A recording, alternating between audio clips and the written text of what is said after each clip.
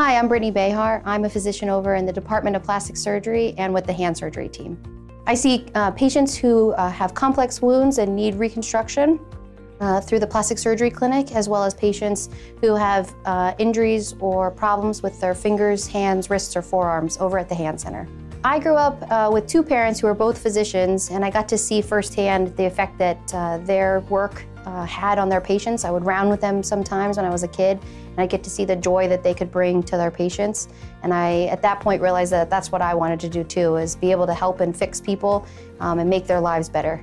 My sister also had a chronic illness, and so I've been on both sides of the fence, both the family member who was sick and then also the physician. And so I think that, to me, treating patients like they're my family, treating them like they're people I know and that I care about is really important to me, and something that I try to extend to all my patients. Here at UVA, everyone's focus is on the best outcome possible and getting the patients as better as possible, as quickly as possible.